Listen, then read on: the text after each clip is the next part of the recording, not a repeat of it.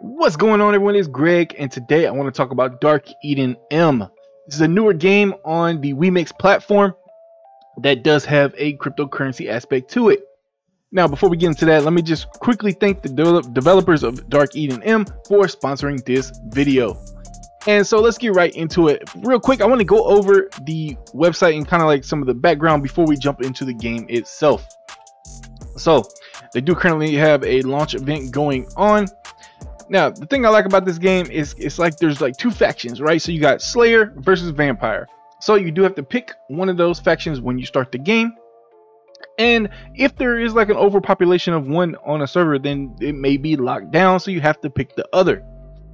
So now each faction has their own classes, and on Slayer side you have the Assault class, Chaser class, the Titan class, and Valkyrie. Then on the Vampire side we got Bloodwalker, Dark Eye, Demonica, and Oculist. So these all the various between range and melee. Now, in terms of some of the contents, we'll briefly go over here. In terms of leveling and things like that, you have the field quests, achievements, dungeons, bosses, and various battles. Upgrades, various ways to upgrade your armor and gear. Conquest, so you have like a guild versus guild type system in here with the conquest of Temeria Sanctuary and Hell Garden. But then there's also the concept of the race war, which is where you have faction versus faction. So it doesn't matter what guild you're in at that point, you know, whatever it is, you get together with your race, Slayer versus Vampire, and you work together to fight each other. Now, I know what you guys want to know about the most, which is the cryptocurrency. And in this case, the coin related to Dark Eden M is the Debco. Now, something I like about this that's different from some other games. Here, your currency is going to be the tier metal. Well, the material for the currency is going to be the tier metal. That's what you can go back and forth between Debco and tier metal. And the tier metal is actually achieved when you kill the other race or by completing missions. So I like this because it really promotes the PvP aspect of the game. You know, you're not just mining something, you have to get out there and actually fight. So in terms of a little more detail on this, how you can obtain the medals by PKing the other race. You can acquire medals by doing various missions and quests. You can acquire at the Space-Time Monastery or Sanctuary or PvP. You can get up to 70,000 medals per week through PKs. In terms of the usage of the medals, we can use those medals for item enhancement, spinning the roulette wheel, the tier metal store, and for, of course, refining to the coin itself. And finally, I do want to mention that there will be a staking option, which is, you know, always good to know that there is a future roadmap that the developers are working on to enhance, you know, things that can be done with the coin. Now let's go ahead and get into the game and try it out. So I did actually go ahead and get started a little bit, just to kind of get a feel for things. And I am on Rodin 2, and at the time it was restricted to I believe it was Slayer. Let's see. So yes, I am a Slayer, and I chose the Valkyrie. You guys know I like my range classes, and so that's what I went with. Let's go ahead and get in here. Now we are in the game. Before you guys start hounding me about graphics, guys, this is part of the appeal of the game, and I actually really love this. It is giving you the retro vibes. I feel like I'm in the arcade, playing the arcade games. I kind of actually really like this, and I think it's a cool aspect to, you know, bring to a game in 2022. Now, another key thing about this game that, you know, is interesting, it helps with the bots and like AFKing, is that some of the loot you actually have to click on the loot to actually loot it and pick it up. So you can't necessarily AFK everything in the game, but at the same time they do still make it easy with, you know, being able to click on the missions here. And like I already completed this one, so now we're gonna go through the little dialogue here. Oh, now I can join a guild, and we got to confirm, and let's see if we can go ahead and just pop into a guild real quick. All right, so we went ahead and joined a guild, and as you can see here, you got various things to do as you do in many other games. We have guild activities, guild missions, there's a guild raid, you can create an alliance, there's guild buffs, plenty to do within guilds. So let's go ahead and keep working through our missions here and see about leveling up, and we'll talk about some different features along the way and some of the cool things that you can do in the game. So as I'm going through the missions here, I decided to look at the shop and take a look at what we got here. There are some various gotchas within the game. You know, that's always a fun thing to do, which we'll get to that in a minute. But I did see on here we do have a XP potion, which you can get up to 10 a day, and we did go ahead and get some gems here. So let's go ahead and get this and see if we can get a little bit of extra XP. You can get these, I believe, last for 60 minutes. It gives you 2 times the XP. So let's go ahead and see how we activate that. It says you can put it on the quick slot, which I believe is right here. So we're going to take this and put it on slot 2, and there we go. We can go ahead and activate that.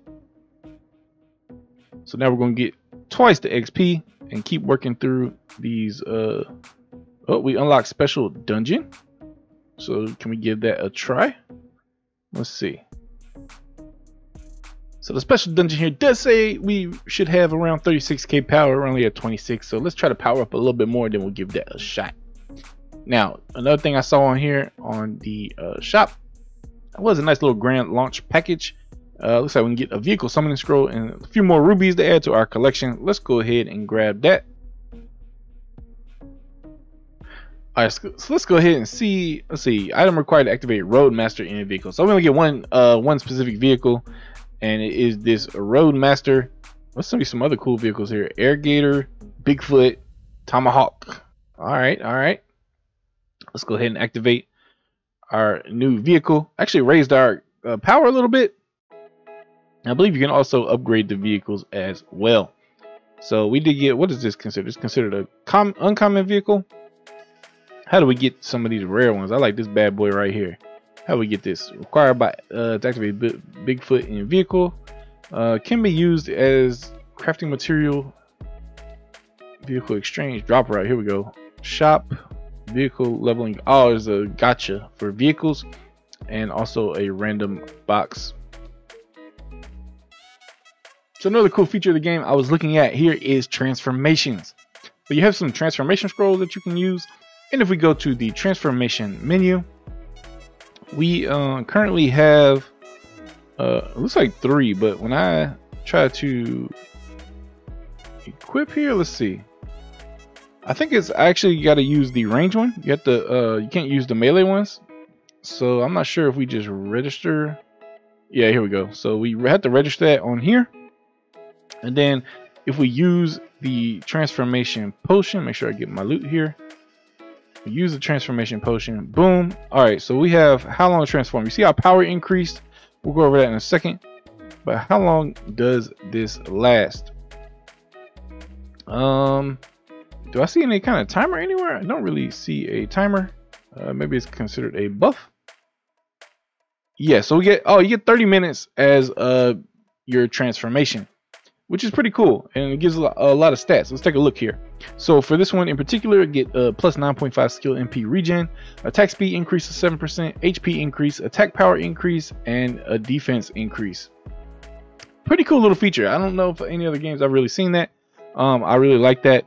And guys, I gotta mention, you know, I like the retro vibes. I don't know about you guys, but I definitely like feeling kind of like I'm playing back in you know, in the arcade games. But you know, kind of like a retro MMO. I think it's pretty cool. So speaking of transformations, let's do a quick gotcha here. See if we can pull any other cool transformations. We got the gotcha 10+1. As usual, it's always good to do that 10 pull if you get an extra one. Let's see if we can pull anything good. So we're gonna get a cool animation here. Spinning cube, bust open. I don't see anything shining. No, don't look. Well, wait. Okay, so we got 2 green and the rest common. So I think this is the same one I got, right? So can I upgrade it? Let's see. Let's try one more pool. Or is that? Yeah. Okay. Look like another pool. That retry is a little bit tricky. Make you think you can just re-roll it. Boom. Oh man, that was a bad pull right there. So we now actually have a little submission for the dungeon. Before we get in there though, let's take a look at the pet system real quick. So for pets, you have options of all kinds of grades from common, uncommon, rare, epic, and legendary. Now, I had did some pulls that I was recording, but then I had a little crash and I did not end up getting that. So you missed the pools, and it was a little bit subpar until we hit an epic. So we do have an epic. I notice it doesn't show up in the list right here, but we ended up getting the snowman. And the reason why it doesn't show up in the list is you can actually exchange it before you confirm it and take it. So if you do a pet change, it costs 900 rubies, which is quite a bit, but you'll get one of the other pets. All right, so let's go ahead and try this special dungeon out. See how this goes. All right, I got 19 minutes. Oh, it is waves. Okay, so we should be able to just auto here, see how we do. In terms of power, I'm right near the power threshold, or the recommended power, so let's see how we go. Oh, look at all those misses, man. Look at my evasion. Oh yeah, let's go. How many waves do we have? We're on 1. It doesn't say how many we're gonna get. This is the easy material dungeon. I thought it was XP, but that's okay.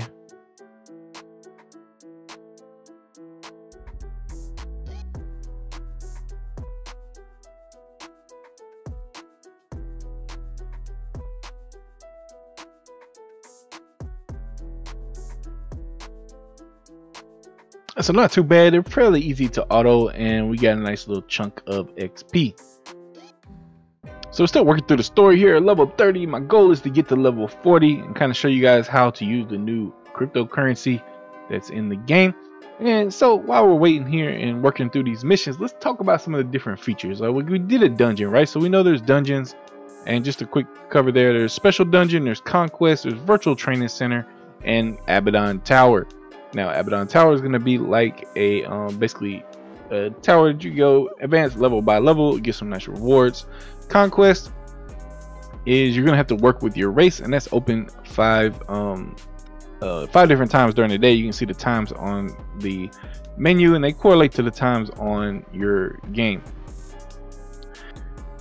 There's also a feature where we have chest engraving, and we don't have enough materials to do this yet, but it looks like it gives you some additional I said chest, it's crest engraving. It gets you some additional stats. And then we also have relics. Now relics don't have any yet, and I'm sure they're gonna come up at some point in the game, but I did see a nice little gacha in the shop. So let's go ahead and see, you know, can we get something good here off of the relic gacha. So let's open one of these up and then see how we equip those. We're gonna give it one more go, since we at least want to get like a uncommon. There we go. All right, so we have this one. So we got one for this slot, and we got one for that slot, and we already registered that one. So then we got this slot, and we got that slot. So we got one for every slot for now. Nothing too amazing from the ones I got, but I'm sure as you get more that are rare, that will help power you up even more. And so let's take a look and see what else we got here. We got, of course, a market, so you can trade on open market. I'm sure there's some control on the prices there. PvP, so this is where we're gonna get all your information about PvP. PvP is gonna be really big in this game, and of course this is one of the main ways you can get the cryptocurrency. And for some more PvP, we have the battle arena and sanctuary war, which is a guild battle. Looks like we can get into the arena, which we'll get a shot in a little bit. And then we have Bible war. So I'll be honest with you guys, I'm not sure exactly how this works. Looks like you need a level 40 promotion, and looks like this happens. Oh, okay, so this is the big race war between the Slayers and the vampires. Looks like this happens every Wednesday for 30 minutes. So we're gonna keep progressing here, and then I will cut back in with the cryptocurrency and kind of how that works, and show you guys how we can smelt it and how you can earn it. And other than that though, let's just kind of do a quick overview here. We got like a retro style MMO that has a ton of features and what seems to be a pretty decent mechanism for earning the cryptocurrency. Instead of just mining and things like that, I believe it helps deter bots to a degree. So you have you know, a main focus on PvP in order to earn the currency, plus some missions as well. I really kind of like that model, and hopefully that, you know, leads to the success of the game. And guys, if you do enjoy like the retro style, this kind of style graphics, I mean, I really think you would enjoy this game. There's definitely a lot to do, a lot to learn, a lot I haven't even figured out yet. So you guys should hit the link in the description, go download the game, install it, give it a try yourself, see how you like it. Make sure you let me know down in the comments how you like it, and we'll get into this cryptocurrency in a minute. So we're still on our way to level 40, and I noticed this little upgrade package in the shop, and I thought, hey, this might be a nice little thing to add. It looks like we get a weapon and armor set, although the notes say that they aren't supplied. So let's just go ahead and see what happens when we get this. All right, so we got our armor box here, and let's see what we get. All right, so we did get stuff. We got a +6 bow, and this is reinforced. This is level 1, but it's supposed to be like a level 40 equivalent. How does this compare to my current bow? I mean, it seems to be pretty good here. Let's go ahead and get all this stuff equipped, because it's definitely better than what we got on. Okay, so I guess they were talking about that it doesn't include maybe these things over here. Anyway, you get a piece of all of this gear with some decent stats, it looks like, as compared to what I had on, at least some of the beginner stuff. So definitely much more powerful than this bear bow I got from level 20. So that's a good little thing, little set of starter armor to get you going in the game. So I think that's pretty cool to pick up. So I want to wrap up here by talking about the Debco coin and the currency in general and the medals. So in the game there are some various ways you can earn the medals. So once you hit level 40, you can mint by coming to the screen, and you can see if I try to hit refine right now, it's going to say available at level 40. I'm almost there, but not quite.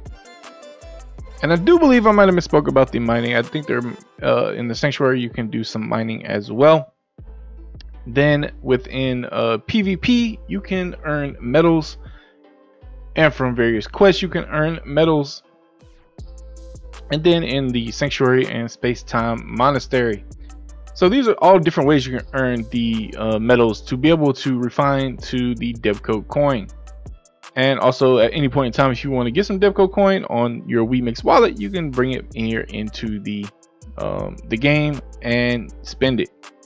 And as you can see here, I did connect my wallet, and I did actually bring some Debco over, and I have 213,000 medals in my possession. And from there I could go and I could refine for one. Actually, it looks like I can do even a partial refine Debco. So now that I'm level 40, let's go ahead and do this refinement. I'm gonna go ahead and make one Debco, put that on my wallet. So you can see here I'm gonna have 83,000 medals left over. Give me a little something to work with. And so at this point, once you just select the amount you want, hit refinement, and then we're going to put in our information. For WEMIX, you're going to have to scan your QR code with the WEMIX app. So after authenticating on your phone, it's as simple as that. It said requested Debco exchange. Results will be delivered via the mail. So we go to mail, account mailbox, and one Debco refinement was successful. And at this point, I can see that Debco in my wallet. So refining is as simple as that. So I hope you guys enjoyed the video. Make sure you guys check the link in the description and download Dark Eden M and give it a shot. Let me know what you guys think down below. If you have any questions, let me know. I'll try to answer any that I can, and maybe I'll see you in the game. Remember, if you're not subscribed yet, hit that subscribe button, turn those notifications on. I'll catch you in the next video.